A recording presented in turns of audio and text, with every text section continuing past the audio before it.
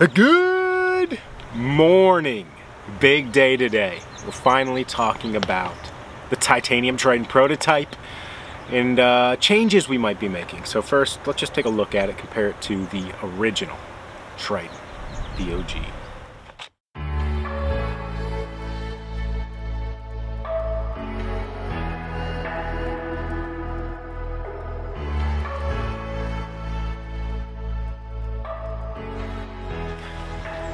In the hand, in the catch zone, dead ringers for each other. We updated the guts so they take G19s instead of the flowable silicone. But the catch zone, so close, dead on, perfect, exactly what we want from it. Now when we switch over to the cup side, you're going to see that it doesn't have that big IRG. But everything else is pretty similar. But we do have a couple changes in this cup that we do want to make. On the very edge, we're going to go ahead and round that rim a little bit, just so it's a little bit softer on your thumb when your thumb catches it. And then the stability ring, we used to call it way back when in there, we're going to make that softer and rounder to match the OG Triton a little bit better as well. Play-wise, we run into some minor differences. Overall, for the first shot at it, very similar. They have very similar spin time. Stability is a little bit better overall in the titanium. The titanium is lighter and you can feel that though. So I tried to match what I thought would make the stability and spin time match, which it did, but you can tell that the yo-yo is around a gram, a little bit more different than the original. So we are going to want to bring up that weight a little bit when doing the rounding of the rim and the stability ring. We're going to go ahead and add on another gram of weight for the version 2 prototype on that rim and see how they play afterwards. Like I said, the titanium just plays a little bit lighter. They're both still pretty agile, but you can feel the aluminum version, the original version, is just kind of more evenly weighted and just heavier feeling on the string. So we're going to try and match that a little bit better with the titanium version 2. Play-wise, very similar though in the hand, besides the titanium feeling a little bit quicker as well with that lightness. Next steps would involve the redesign. So I'm going to adjust the files, get it set up to where I want it, and then everybody that got in on the version 1 is going to get a chance to get the version 2 prototype. I'll be updating this in the titanium Triton group, which you would be able to find on Facebook, and you could only get in that if you were part of the pre-order process on version 1. Now, depending on how many of the original members or people that ordered the version 1 prototype decide to get the version 2, there might be some version 2s available for you to get in on the process now as well.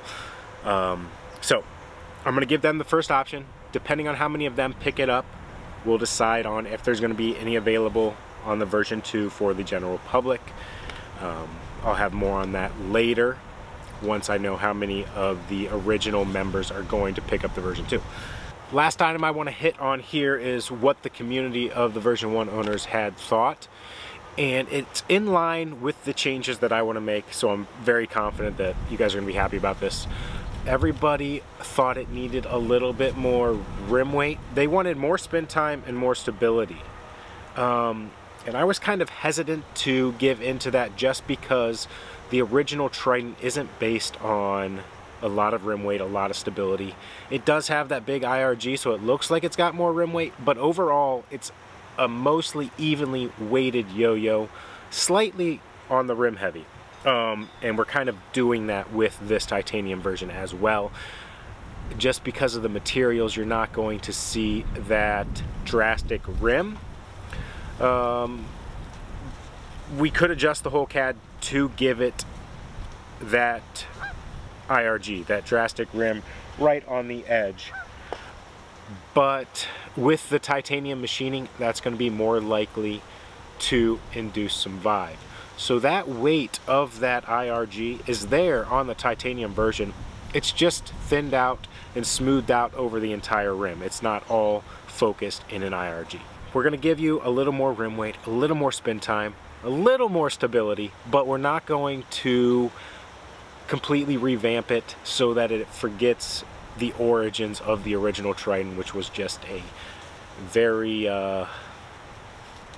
not a competition-based yo-yo at all. Just fun, flowable, agile, comfortable, just a good playing yo-yo.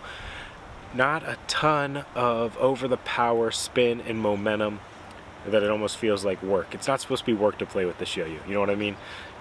Maybe you don't, maybe you don't. But that's just where my head's at with the thinking on the changes we're making and where what I wanted to do with it, and then also taking into account what everybody else was asking for in the changes. So that's it for the Titanium Triton update right now. We'll have the CAD and version 2 orders open soon for the original members, and then if there's any extra, I'll make sure everybody else knows. If you do get in on the V2, I will allow you to join the Facebook group so you can be part of the process on version 2 and beyond, and then of course first dibs for a production run. There is going to be an engraving on the version 2, which once I finalize that, I will show it off on the group, and so that they see where it's going to be engraved. I just want a way for you guys to know that it's the version 2 prototype, besides having to feel if those rims are rounder and if the stability ring is rounded as well. Just something that you can look at and easily identify it as the version 2 prototype. Thanks for watching. We'll see you guys again tomorrow. Same time, same place.